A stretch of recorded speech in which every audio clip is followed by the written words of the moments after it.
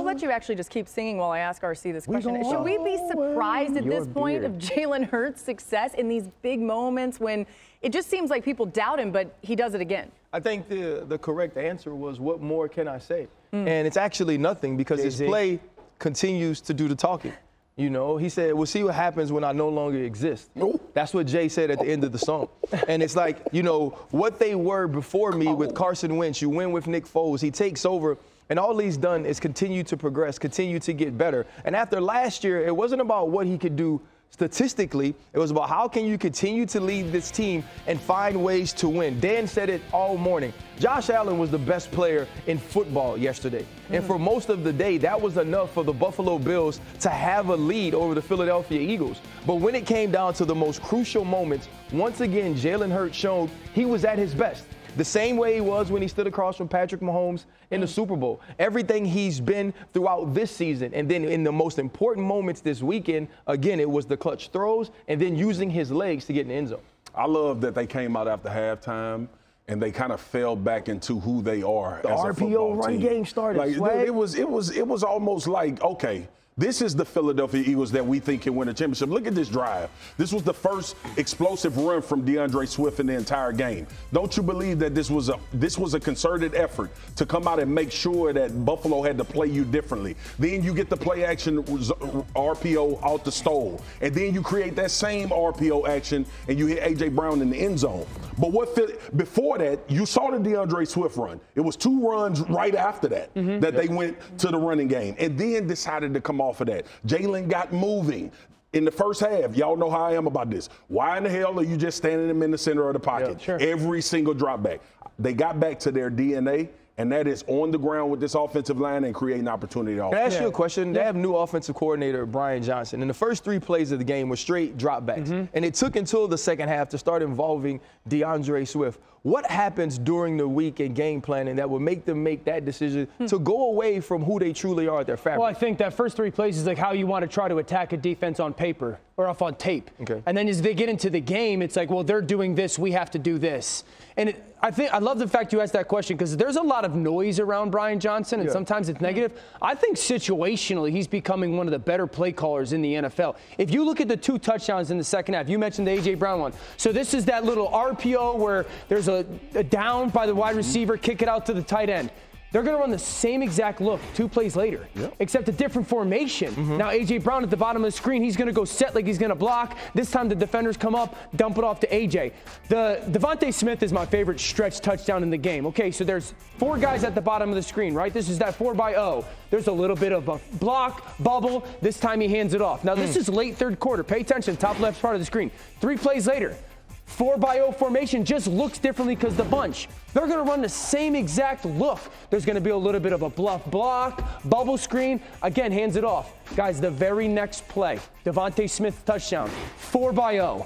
Now they're going to motion Devontae out. He's going to run the seam, bubble by Julio Jones, that's nice. And then Devontae's touchdown. So when we talk about how to set plays up, Brian Johnson, RC, I got to give you your flowers, though, because you said this 2 weeks ago, and we were all like, man, look at where Jalen sits right now when it comes to trailing in the second half for overtime.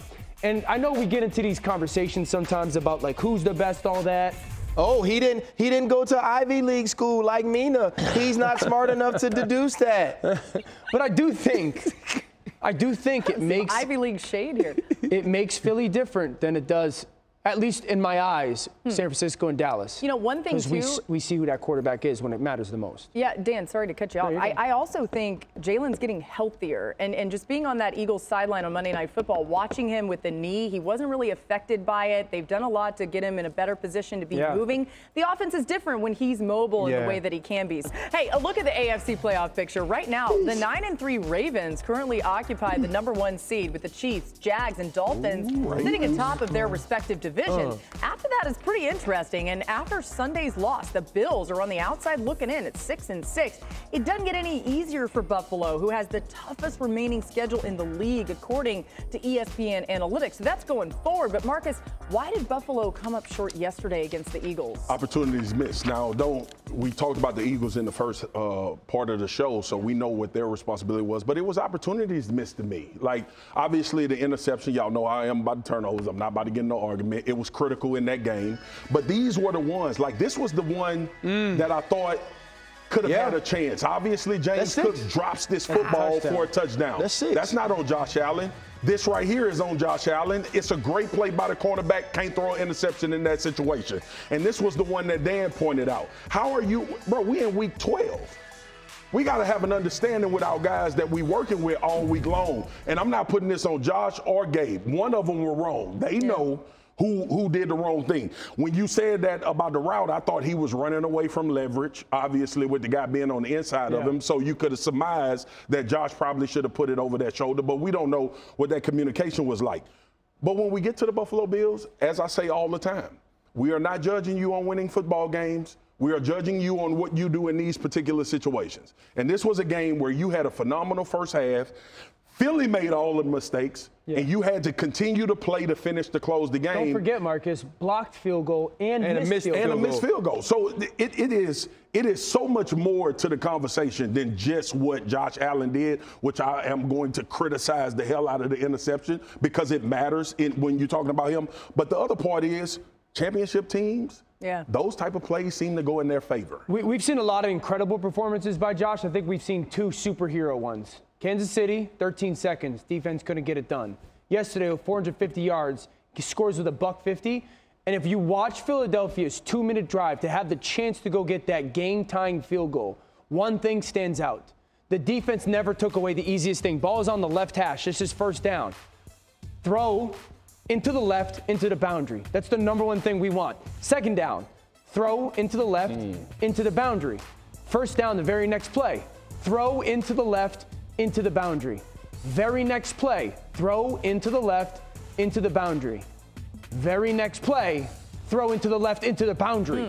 So just so everybody at home contextualizes this, when we get into 2-minute and the ball is on the hash, really our number one goal is, can we get a completion into the boundary?